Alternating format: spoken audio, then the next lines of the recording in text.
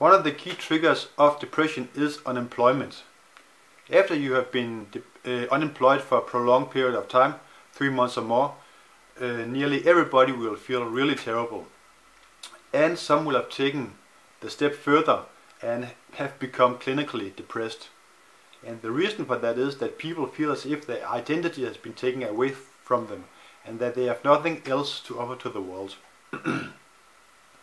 In this part of the world, in the western part of the world, kids and youth grow up being told that when you finish your studies and when you are grown up, you need to get a job. And if you don't have a job, you're not worth anything.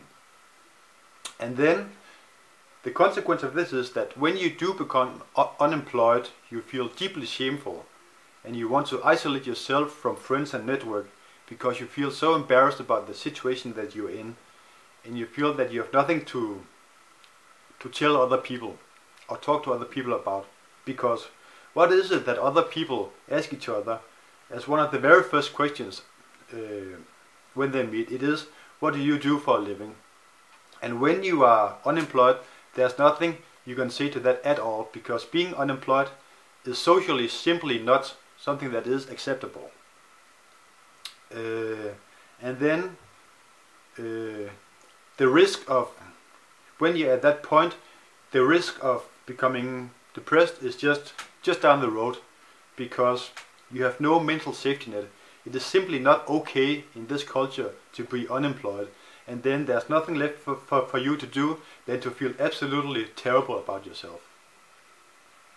And this may happen even though that it is not your choice to be unemployed, and even though that very likely in the past months you have sent out dozens, maybe hundreds of applications and have faced nothing but rejection, and you have done everything you could possibly could to get a job, but people have just said no to you everywhere. So really, it's not your fault that you're unemployed, but you still take the blame for it and you still take the guilt for it, and that's really not fair, considering all that you have done to become employed. And when you're unemployment, in that case, more has to do with the faults of the society and with the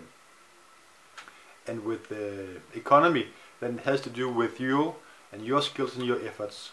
So if that is your case, if you are unemployed and you feel terrible about yourself, and even if you have become depressed, you should take comfort knowing that most likely it is not your fault, and you shouldn't feel so terrible about yourself.